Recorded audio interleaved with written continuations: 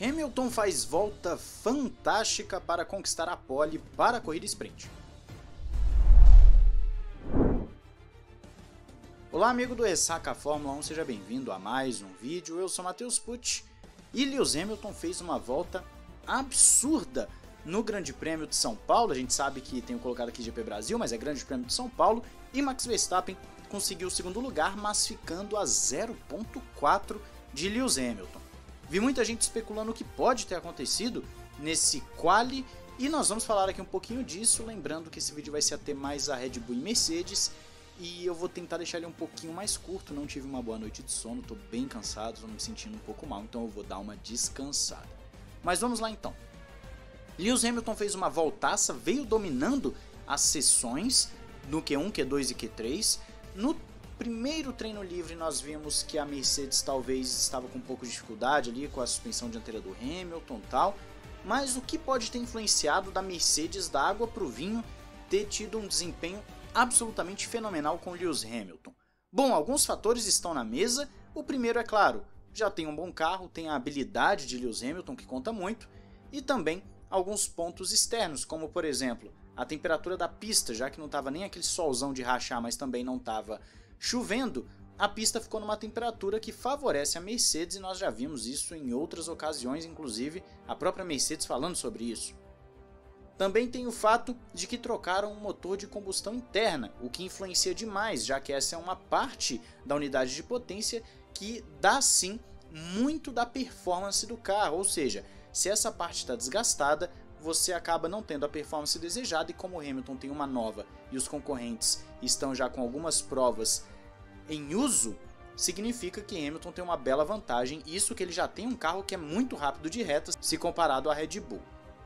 Outro ponto é que o mapeamento agressivo. Como assim mapeamento, Matheus? Não pode mais mexer em mapeamento? O que você está falando? Na verdade, a Mercedes pode ter colocado uma performance mais forte para esse momento do quali, e na corrida dosar mais essa potência do carro, justamente para não ter um problema, já que a princípio eles têm uma falha crônica no motor de combustão interna.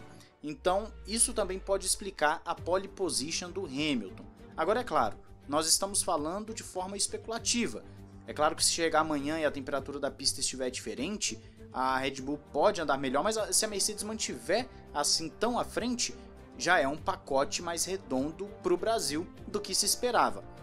Verstappen reclamou muito de superaquecimento, o que mostra que realmente o carro da Red Bull precisa de temperaturas mais altas para poder entrar numa janela ideal. Justamente por estar numa temperatura mais baixa, o carro da Red Bull ali está tentando aquecer os seus pneus, e com isso não está achando o momento ideal para fazer isso, então ele acaba superaquecendo por não conseguir achar o ponto ideal. Quando você tem mais temperatura e é um carro que funciona melhor nessa janela, ele vai chegar naquela temperatura e vai manter, ele não vai precisar forçar. Então a Red Bull precisa de, por exemplo, que esteja sol amanhã ou no domingo para ela ter um ritmo melhor do que estava tendo agora.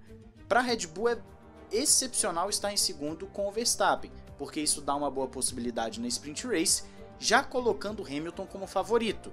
Essa troca do motor de combustão interna e o clima ali que está se desenhando para o sábado, a previsão do tempo, mostra que a Mercedes deve vir sim como favorita com Lewis Hamilton, e o Bottas vai ter que fazer o trabalho de atacar o Verstappen, caso contrário vai ficar para o Pérez.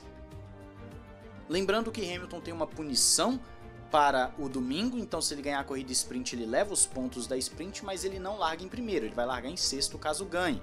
E também deve-se dizer que durante a transmissão Christian Horner afirmou que não vão trocar o motor de Verstappen pelo simples fato de que o motor Honda não perde tanta potência ao longo da sua vida útil, no máximo 1/10 entre o início da vida útil e o fim da vida útil.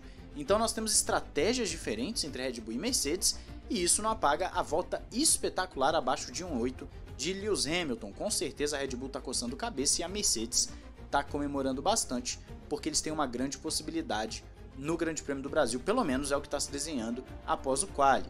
Mais uma vez, se todo o combo que passei para vocês nesse vídeo for verdade, então Lewis Hamilton pode ter problemas no sábado, não sabemos, vamos ver. Diz aí sua opinião nos comentários, não esqueça de se inscrever e ativar o sininho para mais vídeos. Um grande abraço, valeu e falou!